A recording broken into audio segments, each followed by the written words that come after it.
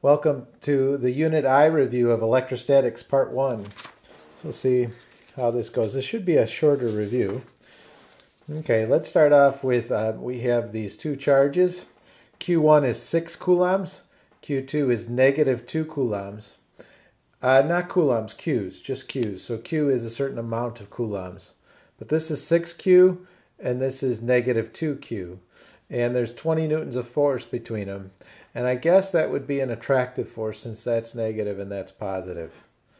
Okay, so what would happen if we, what would happen to this force if we doubled this force? They're right now a distance d apart.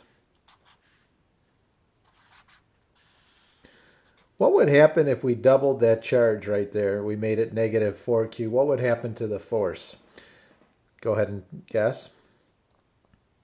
Okay, by doubling 2Q, if we look at the Coulomb's law formula,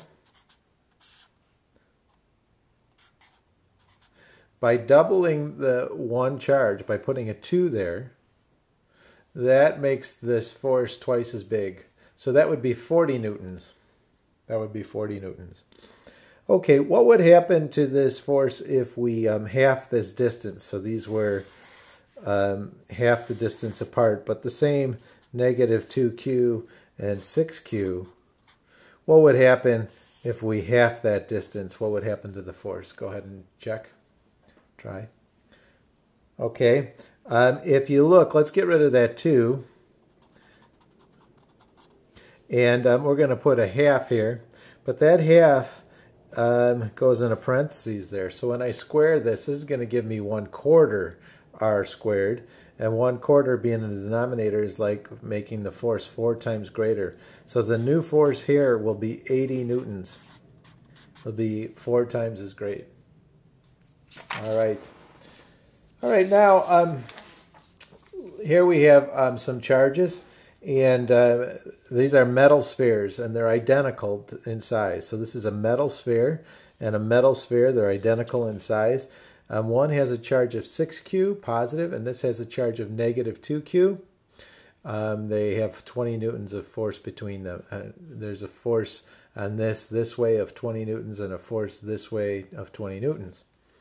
Okay, could you tell me if I brought these together without, maybe with some insulating gloves or something, and touch them. Now remember, they're metal spheres. If I touch them and then separated them back to a distance d, could you tell me what the new charge would be on each of them? Let's just do that first. What will be the new charge on each of them?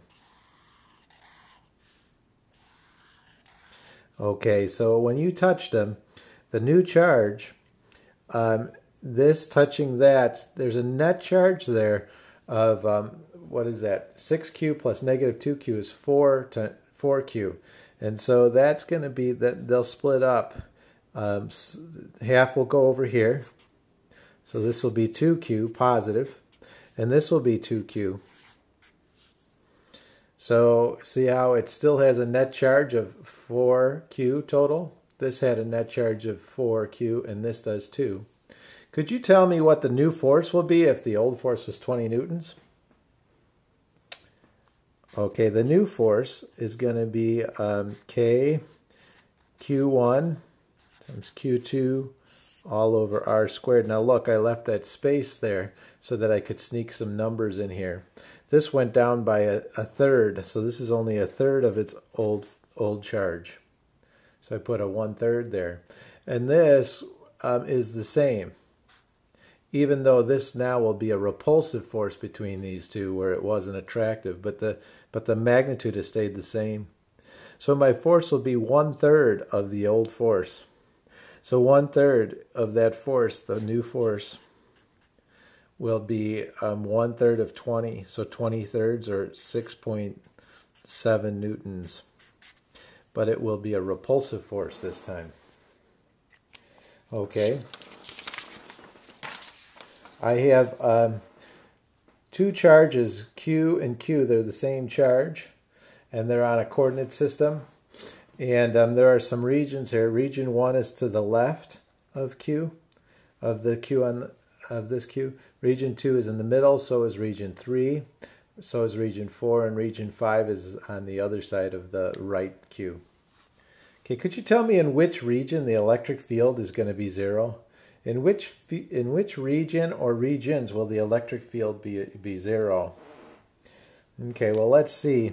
In region 1, it's not going to be 0 because if I put a positive test charge here, it's going to be being repelled by this guy with a lot of force and by this guy with a little bit of force, and so those are going to not cancel.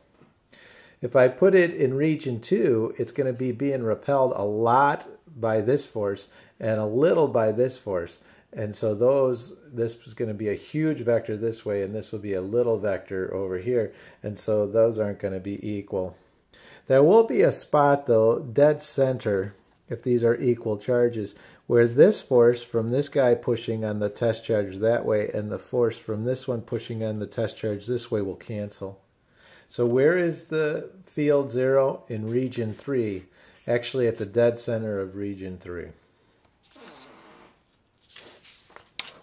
Okay, we have two equal but opposite charges at two diagonal corners of a square. And let's call this A and A. And we'd like to know what the electric field is at point P. What will be the electric field at point P? Go ahead and try it. Okay, the electric field at point P, well, let's first just deal with this guy. Forget about that one. We'll use the principle of superposition. And so if I put a test charge here, it's going to be pulled this way. And that field is K times Q. I'm just using the magnitude. I've already put the negative in by putting the arrow there. Times A squared. Okay, the field from this guy, forget about this one for a moment, is going to be this way, because that's a positive charge, and it'd push a test charge that way, and it would again be KQ over A squared. Okay, well, let me add these up then. If I bring these over here, and if I add this up, I got this for this field. Now, an electric field vector has both magnitude and direction. All vectors have magnitude and direction. So here, let me show you the vector. This is showing you the direction, and this is the magnitude of it. Here's the other vector. It's KQ over A squared. So this is the total vector then. Its magnitude, its direction is 45 degrees. Because these are an isosceles triangle, and its magnitude is the square root of 2 times KQ over A squared. Okay, we have time for maybe one more. What is the direction of the electric field at the center of this square? Now, I just want to know the direction. I don't want to know the actual amount of field. I just want to know the direction. So, go ahead and see if you can figure that out. This is positive Q, negative Q, positive Q, and positive Q. This is a square. All these Q's have the same magnitude. This one is negative. Go ahead and see if you can figure it out. Okay, so here's a quick way to look at this. The field from this one and from this one cancel out. This one's pushing that way. This one would push a positive test charge that way. They cancel out. This field from this one is pushing this way, and this field from this one is pushing that way also. So the direction of the field, these cancel. The direction of the field is going to be a big vector going that way.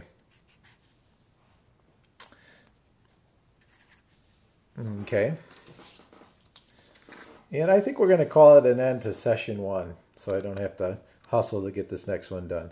All right, thanks. See you in the second one.